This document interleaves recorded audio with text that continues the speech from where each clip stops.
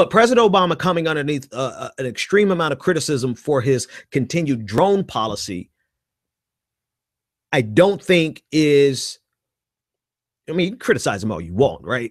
let's just start there. You could criticize him all you want. I don't think the criticism is valid in this post-Iraq invasion world, not post 9/11, but the post-Iraq invasion world, where we have destabilized a region. We did not put all of the troops that we needed and focus on Afghanistan. And so we have had two ongoing wars that have just lingered. And now President Obama is saying, well, we're not going to fight this with troops. We're going to fight this with drones. Would you guys rather he put troops on the ground? Or would you rather that he just completely just evacuate the entire region and let the dominoes fall the way that they're going to fall? I don't think either solution is a good solution. So all of the criticism of President Obama's continuation of the drone policy, and then even Bernie Sanders, the criticism of Bernie Sanders that he may continue the same foreign policy, you know, I really want to know what your solution is. And I think that's what I'm getting to. As tragic as it was on Saturday, what is your solution for everyone who's criticizing Obama, everyone who's criticizing Hillary Clinton, everyone who's criticizing the fact that Democrats have not stopped droning? What is your actual solution? And that's what pisses me the hell off with a lot of critics on the left, is that it's easy to criticize, but if you have not bringing a solution, then you're just talking. You're just running your mouth.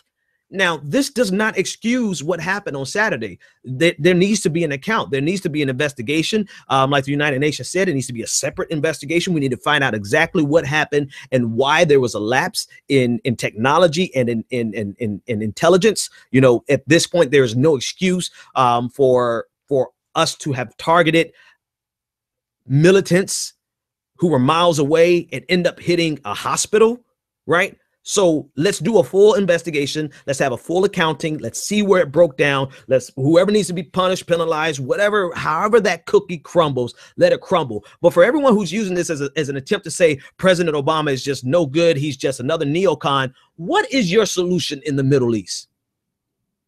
What is your solution to something that is already broken, something that we're pot committed? Anyone who plays poker, you understand you are pot committed in the Middle East. We have put too much into it, and it has become too destabilized for us to just walk away. But the newest round of criticism has come as almost as a deflection. They're saying they don't want to hear President Obama talk about gun control when he's not doing and when he's continuing his droning in the Middle East. Okay, let me address that, and then let me talk about Umpqua Community College. First of all, to say that President Obama should not talk about gun control until he changes his drone policy in the Middle East is as ridiculous as people saying Black Lives Matter should focus on black crime and do nothing about police brutality. That's how ridiculous it is. It's not an either or proposition. It is a both and proposition. We can chew gum and walk at the same time. We can address his droning policy at the same time we can address the gun control policies. If you think that President Obama should not address gun control because we're still droning in the Middle East, I think you have reduced yourself to ridiculousness.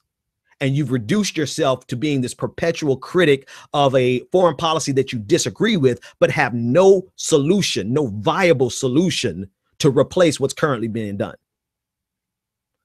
Bring me a viable solution that actually does not make the problem worse, and then I will join the band of criticizing President Obama because they should have figured out that solution too.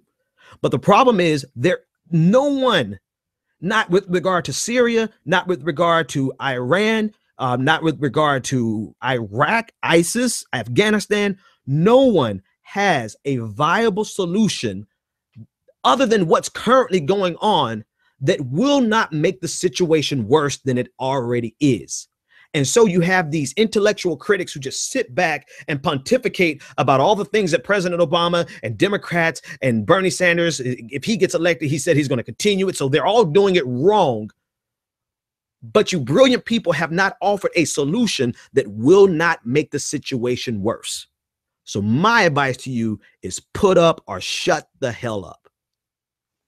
You don't have a solution, so move on to criticizing something else. Hey, if you want to know who I'm always talking about, take a look at Noam Chomsky. Cornel West is, and don't get me wrong, that doesn't mean I dislike them. That just means that one particular issue, I really don't like them on, because I don't like people who are going to just run their mouth and criticize, but have no solution. One of the things I did when I was working, I still work in corporate America, but when I actually had a leadership position in corporate America, when somebody actually brought me a problem and said that something couldn't be done, I made them tell me why it could be done. Because people have a propensity to always bring you problems and never bring you a solution. And I got tired of that. That's not how the business world works. That's not how my brain works. If you're going to bring me a problem, you have to bring me a solution. You cannot bring me a problem without bringing me a solution, because I already know what the problem is. Right? Anyone with common sense can discern a problem. I need solutions. And so that's what I did in business. And that's what I do here, is if you just have a continuous position of criticism, you are not useful to the broader conversation.